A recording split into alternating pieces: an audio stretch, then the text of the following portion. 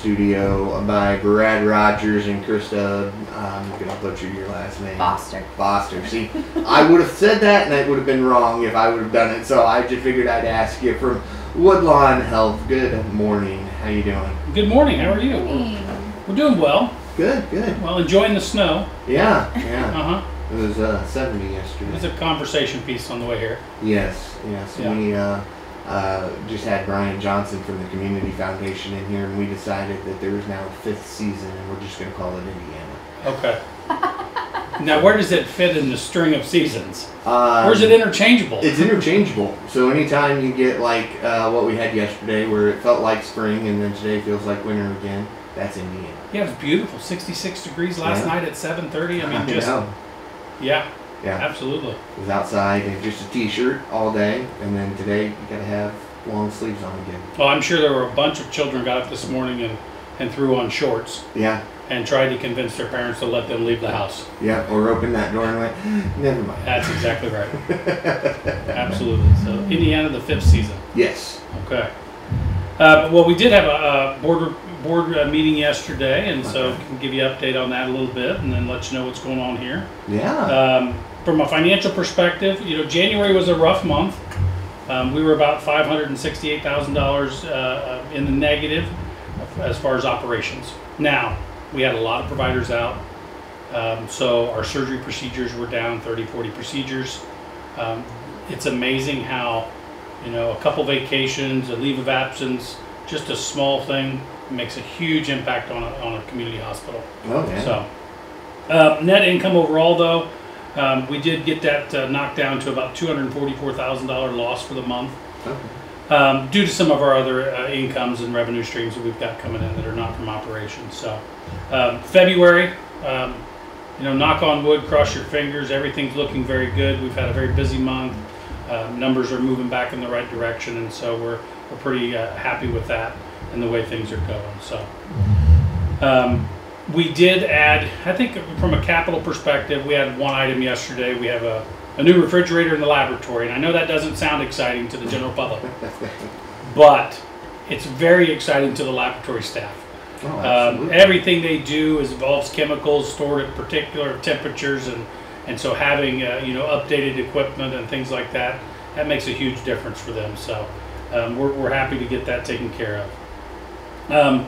Some projects. I don't know if any of you have been to the emergency room or to the hospital in that area lately, but I think we talked a little bit last month that we've added in a triage room. Yeah. And so the nurse triage room is the room outside there of the ER, and a nurse will be there to take care of you 24/7 to get you checked out, get some of that basic stuff in the system and started, and then really help determine, okay, is this really a true emergency, or is this something that maybe could wait until tomorrow to see the primary care physician? For a couple reasons. One, to help the flow through the ER, to make sure those coming in with other things that need taken care of don't get bogged down because there's too many patients, and some of those maybe aren't true emergencies. And trust me, I know as a parent, everything that happens is an emergency to you. Yes. I've been there. Yeah. But this lets them kind of streamline that process. It also lets them start some protocols. Nurses can click a button or two now with the physician's approval that's already been taken care of, and they can streamline the process and make sure that labs and images and those kinds of things already get going before you ever get a chance to see the doctor. So that way when the doctor rolls in, they already have information and you're not starting from scratch. So that's been in play now for about a month and going very, very well. I'll admit that last evening one of my boys was being a boy. Mm-hmm. And we got to spend a couple hours in our ER, and they did a fabulous job. Triage worked very well, and he left with 2 really pretty little staples in his head. Oof. Just a little accident with the frisbee. So it happens, and they did a great job. And from someone who's used the ER in the past without that triage process, boy, that was nice. Yeah. That was nice. Within a couple minutes, you're getting seen by a provider and moved to that next step. So. That's up and running to take care of the community. And then the other thing we kind of hinted about last month is finally done, and that is our fluoroscopy upgrade. Okay. So we upgraded our fluoroscopy equipment, so things like swallow studies and And anything that requires, and fluoroscopy is really kind of like real-time 3D x-rays. So you are actually seeing what's happening and getting multiple x-rays layered up on top of each other so that you can see where, if they're doing an injection into a joint, or if they're looking for a particular part of the body and how it's moving, they can actually see that with fluoroscopy. So that machine is up and running, and they're working through all those new protocols, and it looks really nice, very nice, latest and greatest equipment. It's a nice thing. So that's been up and running, and I think they did some of their first swallow studies yesterday. So awesome. Very nice. You know that in many businesses there's those outside entities that keep track of us. Yeah. And so ours are our accrediting bodies, and we've got lots of different ones. But I want to just announce that we've had a recertification for our stroke care and a recertification for our rural health clinics. Since we moved the Fulton County Medical from downtown to over at the hospital, those went fabulous in the last couple weeks, and so all of those reaccreditations have came through, and hospital's doing a great job on that. So, good. And those are those outside quality entities that are making sure we're doing what we're supposed to be doing and the way we're supposed to be doing it to take care of the community. Yeah. Now, this one is going to be a topic that we'll probably talk about every month for the next, I don't know, let's say year and a half. Our electronic health record. It is probably the single largest decision that we'll make in the next decade. Okay. And the hospital has really been methodical and done a great job of having different demonstrations from different companies and spending that time doing that. And we're at that point now where we've kind of narrowed it down to the one that we're hoping for. And hopefully next month we'll have a proposal for the board, and they can review that proposal and kind of get that process started. That's a 12-month process at best if everything works out well. And our goal is that next May to July be up and running on a new EHR. So when I say next, I mean 2025. Yeah. It takes that long. Yeah. So that's a huge thing for us. But the clinical staff, boy, they're looking forward to it. It'll be one seamless record that flows from outpatient to inpatient. Okay. For patients, it'll be one record that they can get into an app and see all of their records in one spot. Not only all their records from here, but if they went to other facilities that use that same EHR, let's say they had to go to Cleveland Clinic, all those records pull in. Okay. And they can get on and get all that info. So very excited for that process, and hopefully we'll have some great news next month after that board meeting. And speaking of wonderful things for us, we've been asked to allow a visit from CMS. Now that's the Center for Medicare and Medicaid.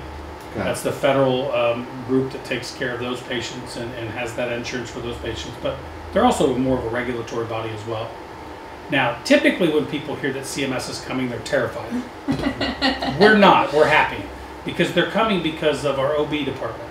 They're coming because of our maternity department. They want to come, see what we've done.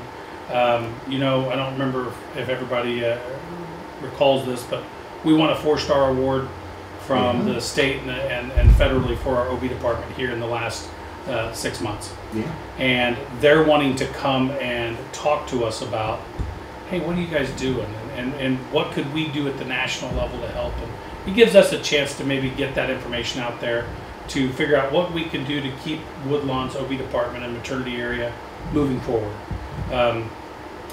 In Indiana, in the last year alone, we've lost 25% of the OB departments in rural hospitals. Okay. So we are a dying breed, so to speak, Yeah. and we want to make sure that we keep taking care of this community in that way. So this is a chance for our administrators, our directors, and the frontline nursing staff in that department particularly, to have a chance to have the ear of someone who makes decisions at the federal level. So we're very excited for that to be coming up here in March. And we also get to help with creating policy for their other rural communities as well. So we get to have that voice, and so we're just so honored that they chose us to have it's that. huge. It's huge for us. It's wonderful. And that kind of leads into, our OB Oasis idea, making sure that everybody knows that, hey, we're up and running still and doing well. And we've got Dr. Ricketts, we've got Dr. Sanders, we've got Dr. Amati and Dr. Witt available for any of your OB needs. So let them know, give us a call, and we'll get you taken care of. Then a reminder that Stephanie Waite, a new nurse practitioner, began working at Woodlawn in January.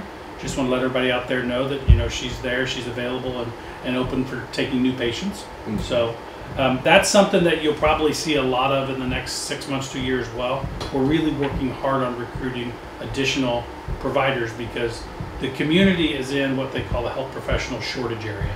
Okay. Basically just means we're designated that we don't have enough primary care providers for the population. Oh, okay. So we want to really bring in more. So we're working really hard now on recruiting physicians and nurse practitioners to the community. Yeah. So, and then, we've got to plan ahead too. Right. In the next 4 or 5 years, we may have providers that decide to retire. Yeah. And we want to make sure that we get ahead of that curve and not have to react to it. So, okay. And then just a reminder, Woodlawn, we do have a price match. So if you're out there looking to get something done, whether it's a CT, MRI, lab work, and you find that you can get it done at a different location for a better price, call us. Let us know. If we can get a copy of that from you, we can match that price. We want to do whatever we can to keep the care here in this community. So let us know. And then for any of you out there receiving phone calls that say ChartSpan. ChartSpan is a partner of Woodlawn Hospital. ChartSpan is a chronic care management company, and we've partnered with them, and they take care of the chronic care needs of Medicare patients and Medicare replacement plan patients in the community that our doctors take care of. Okay. So what that really is, let's say that a person has a couple of chronic medical issues. This is a registered nurse contacting the patient every month, checking on them to make sure how are your medicines going. When was the last time you got in and had your A1C checked if you're diabetic? Hey, it sounds like you're not feeling real well. Can I help you schedule an appointment with your provider? Reminders for wellness things. Hey, it's time for your mammogram, colonoscopy, blood work, those kinds of things. So I just wanted to let everybody know, if you do get a call and someone says, this is Brad from ChartSpan, we're working with Woodlawn Hospital, this is true, this is real, this is us. Okay. So this is a partnership we've got going, and so we're taking care of well over 350 people now through that program, and see that it'll probably grow in the next year. Marketing side, what do you got going on? I don't know, you're keeping me busy with all those providers. We're trying. So we love being in our community. We recently had the opportunity to partner with the Chamber last month for a red dress event, and it went really well. And we're happy to partner with them again. So we will be partnering with them on March 13th for a networking lunch. So if you want more information, check out the Fulton County Chamber and RSVP. It's free, and we're sponsoring it, and we're excited to be bringing our nurse practitioner, Kyle Summers, and she's going to talk about some work-related health issues. So if you're an employer in the area, we highly, or a team member, in HR, we highly encourage you to come out. We love partnering with local organizations. It's great. We also, it's hard to believe it, but Kindergarten Roundup is happening. Yeah. I know, right? Yeah. So we are partnering with some of our local schools to be on site. So if you see us, come and chat with us. We got bubbles for the kids, but able to provide those information for school physicals. In the state of Indiana, you have to have your kindergartner has to get a physical before they enter school. So we want to help you with that. If you're not at one of the schools that we are at, please know that we are more than happy to take your kiddo on for a kindergarten physical. We have lots of providers accepting patients, so just give us a call and we'll help direct you to who that is. So I'm excited. I know, for example, Dr. Witt is a newer doctor of ours, and he's excited to be taking on some kiddos for kindergarten physicals. So absolutely. That's some of the things that we have going on, and then don't check out our social media as well. Mondays are always a popular day when we get to talk and share about our team, whether it's retirements and honoring those, but also honoring people who've just come to people who've been there 30, 40 years. So that's always a fun time for us.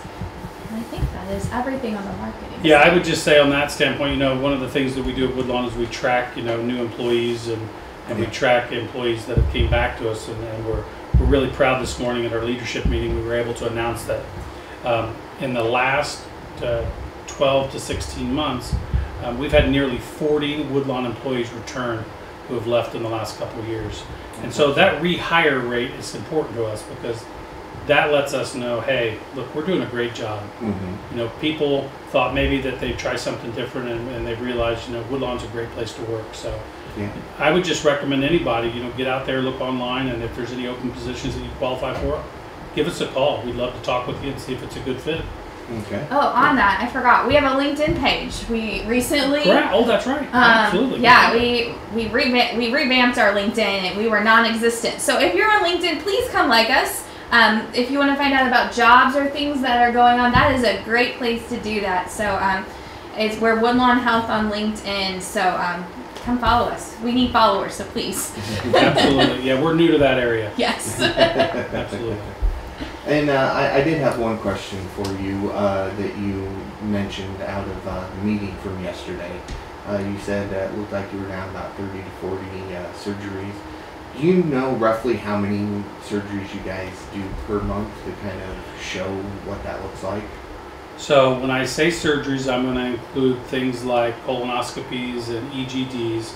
So kind of procedures that happen in the surgical suite. Right. 140-ish. Okay. And that varies, by month to month. But truly, you can go by days of the month. Yeah. But yeah, somewhere in that neighborhood,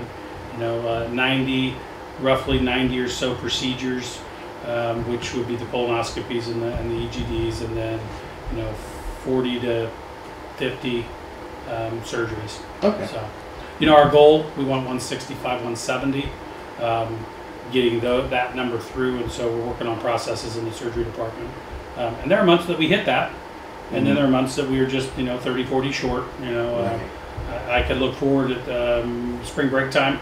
I can look forward at the time right before school starts back, and that's just a time that all of us across the country take time off, and physicians and providers are no different, and so we'll see a drop during those times just because people taking time off.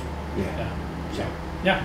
All right. Well, thank you guys so much for taking time out of your day to come in and talk with us, and we'll do this again next month. Sounds good. We'll be here. All right. Thanks, Krista. Thanks, Brad. Yeah, thank you. Thank you.